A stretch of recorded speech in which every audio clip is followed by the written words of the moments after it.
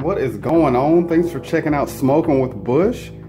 Today I wanted to make a quick lunch, so I decided I'm gonna grill some fish. First time I've ever grilled fish.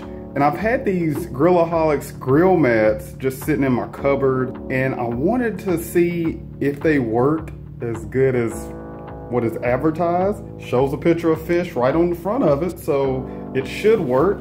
And I haven't even taken them out the package or anything, but I know the main thing I was looking at was it says that the temp can't be any higher than 500 degrees on the grill.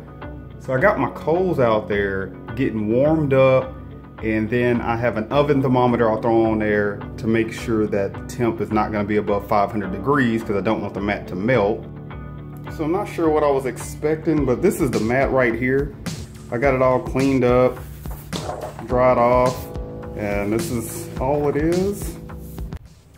As you can see, I only got half a chimney full.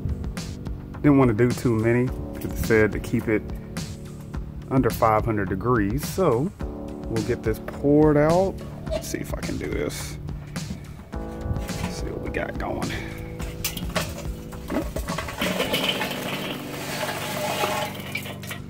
All right, it's been about 5 minutes or so. And as you can see, we're holding steady. So I'm gonna check my oven thermometer because I want to see what the difference is between the lid temp and what we got on the grates. And on the grates here, we are sitting at 450. I think we're set. We're under 500, so there shouldn't be any issues according to the manual that came with the mat. So I'm just gonna throw this mat right on the grill. See, 450. So if anything happens, it's all documented.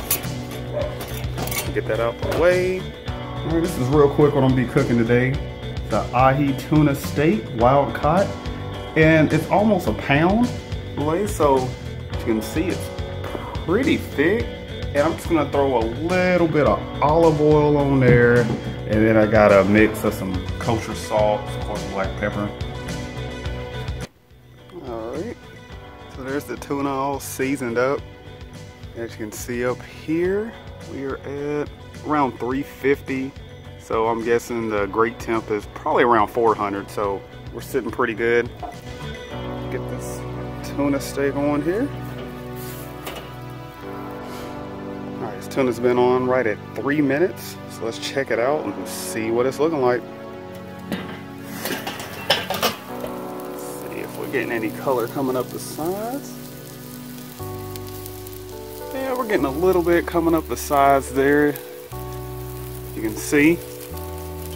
I'll let it go just another minute. All right, it's been on another minute. I'm gonna go ahead and get this tuna steak flipped over.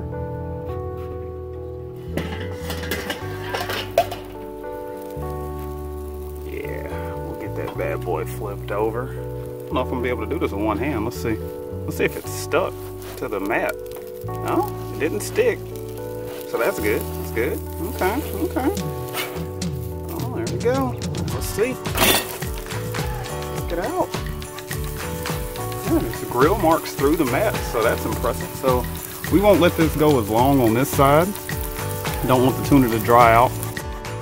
All right, so I got the tuna steak off, and I had it on there, as I mentioned, about 5 or so minutes on the first side, and then when I flipped it over, I did only 2 minutes on the second side. And I'm kind of surprised by the grill marks that came through the mats there. As you can see, nothing stuck to it. So kind of impressed by that.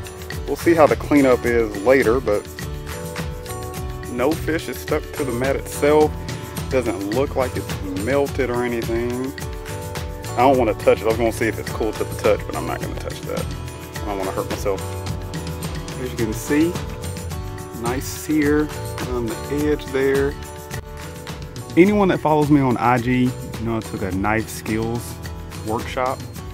And the reason my edges here don't look as crisp as they should is that the knives we have are actually pretty dull. And that's one big thing I learned at the knife skills workshop. So I'll have to get the knife sharpened. That way these cuts look a lot better. All right, the sun's overhead. I don't know if you'll be able to see me, but just got a little piece of the tuna off of there, and give it a taste and we'll see what it's talking about.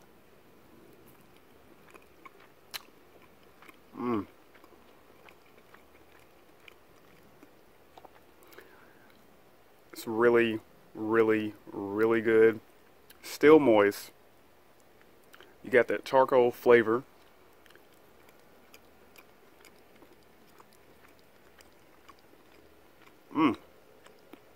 You still know that you're eating tuna, so you didn't lose any of that tuna flavor from the grill or from the salt and pepper. That's why I want to keep the seasoning simple. But as far as still getting that grill flavor, getting the grill marks on your food, and the food not sticking to the grill, they're 5 out of 5 right now.